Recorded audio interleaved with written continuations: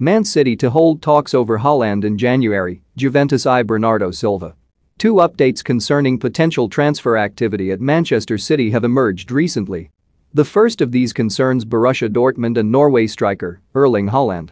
Haaland is one of the hottest prospects in world football at present, still just 21. The hitman is likely to dominate the game for at least the next decade. Haaland has scored 68 and assisted 19 in 67 outings for BVB, and, when his release clause comes into play next summer, there is sure to be a huge fight for his services. The release clause, which comes into effect in 2022, as per the Times, is believed to be just £64 million, a minuscule fee given what a player Haaland already will become. The Times add that Haaland's agent, Mino Raiola, is expected to hold talks with Manchester City in January over a potential move for the striker next summer. It is understood that Haaland is top of the Sky Blues' transfer targets, seemingly suggesting that Tottenham's Harry Kane is no longer a priority.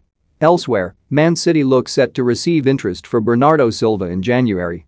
The Portuguese's future at the Etihad was called into question over the summer when Pep Guardiola confirmed that Bernardo was amongst the City players looking to potentially leave the club.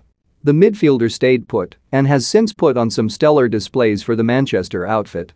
However, The Sun are reporting that Serie A outfit Juventus are monitoring Bernardo Silva's situation at City with a view to swooping in the January transfer window. Lionel Messi is being proven right about Chelsea's Mason Mount and Man City star Chelsea and